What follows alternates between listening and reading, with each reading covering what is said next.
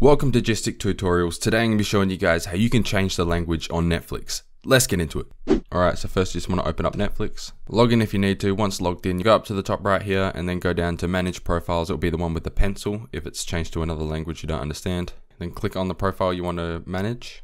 And then underneath the profile name, there'll be a language option. So you can go ahead and click this box right here. And then the language menu will pop up. And you can select whichever language you want to watch Netflix in. I'm going to choose Italian. And then press save, and then done. And then next time you log in, Netflix will be changed. As you can see, all the text is changed to Italian.